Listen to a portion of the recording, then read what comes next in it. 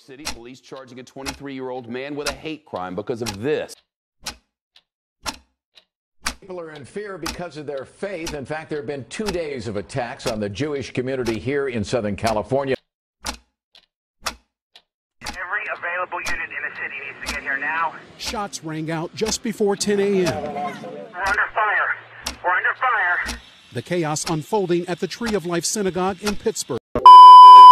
Anti-Semitism pervades our societies like a virus. You can think of it as a virus. And we are all susceptible to becoming infected with it. Education is the key because, I don't think anybody's born hating or being racist. I actually think that's learned behavior.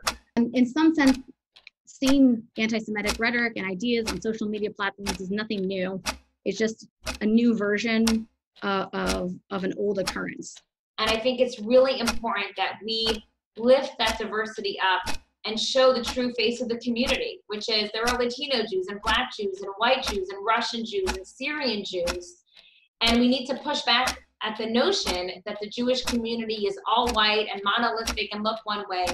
One of the most powerful ideas amongst being Jewish is that we're part of something so much bigger than ourselves.